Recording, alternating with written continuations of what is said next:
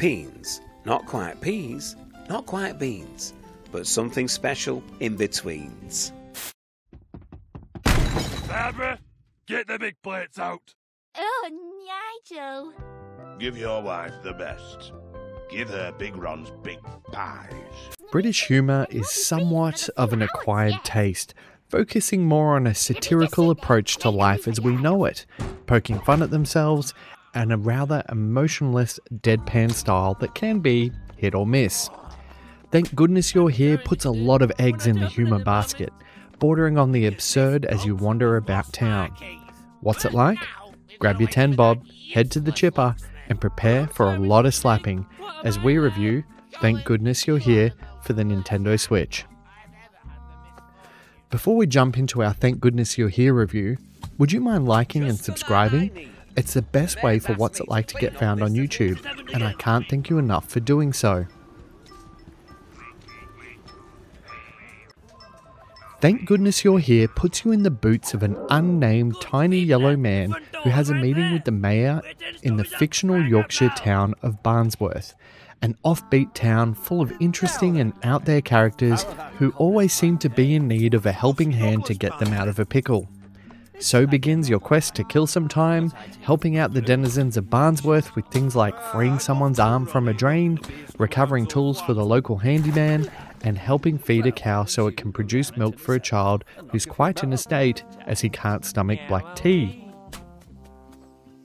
It's a platform puzzler game that sees you nonchalantly run around and slap pretty much everything while you go on a series of never-ending fetch quests.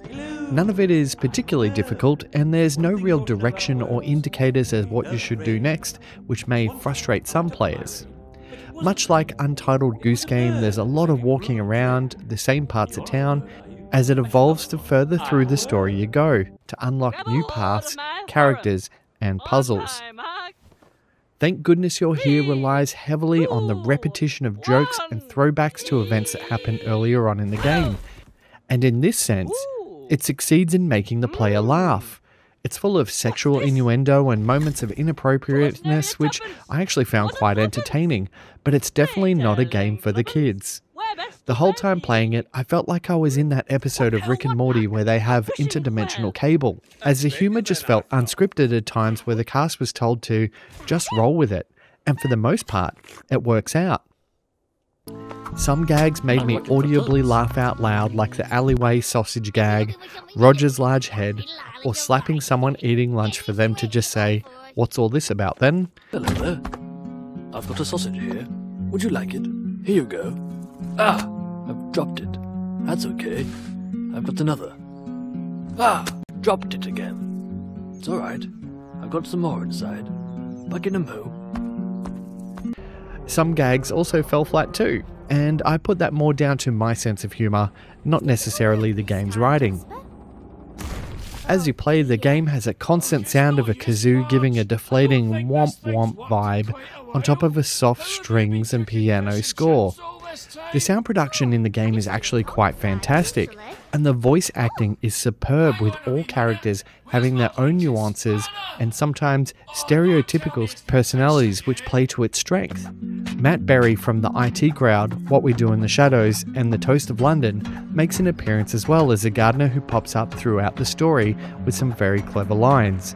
It's all very well done in this sense, and hearing the people from Barnsworth talk and have banter while you stroll around is quite humorous, and this NPC banter actually unfolds into their own mini-stories as the game progresses as well.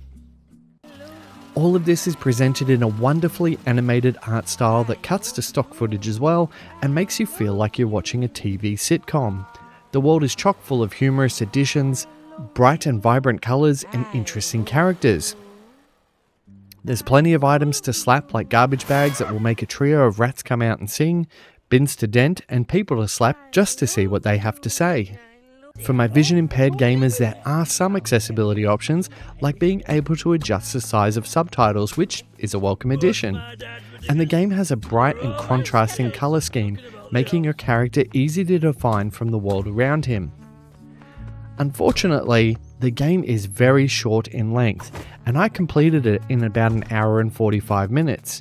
For me, there was little to no reason to go back through it again, so much like the kazoo playing in the background, I just couldn't help but feel a little bit deflated when the credits rolled. This is what makes reviewing a game like Thank Goodness You're Here so hard, because on one hand it made me laugh and has excellent production values, and on the other, the gameplay just feels shallow and the completion time is so very short. After seeing what others have had to say about Thank Goodness You're Here, I feel like I'm just missing something, like I'm just not getting it, and that's okay. Thank Goodness You're Here is chock full of offbeat humour, hilarious moments, and a bright and colourful world. The gameplay may feel shallow, and it's a shame it's so short, because the time spent in the imaginary Yorkshire town of Barnsworth is a funny and enjoyable romp. Its reliance on humour hitting the mark with the player will be what divides gamers, and I feel you'll either love it or hate it. While in the end it wasn't really for me, I recommend taking your time to see if the offbeat humour resonates with you. So, what's it like? Thank Goodness You're Here is like Untitled Goose Game crossed with the Mighty Boosh.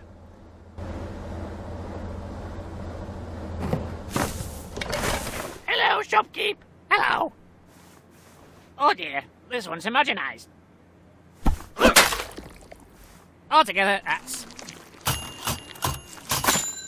10 bob. He's not been so good since my mum put me back on the bismuth. Well, you better bring us 3 big mixed I award it boxes a post 68 out of 100. Yes, I'll be right over. Oh, there you are, Colin. Here you go, Mr. Ron. I came as fast.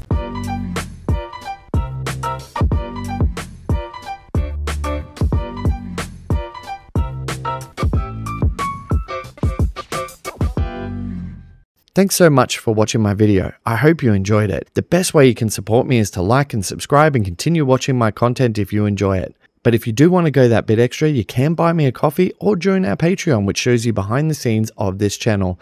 Thanks again.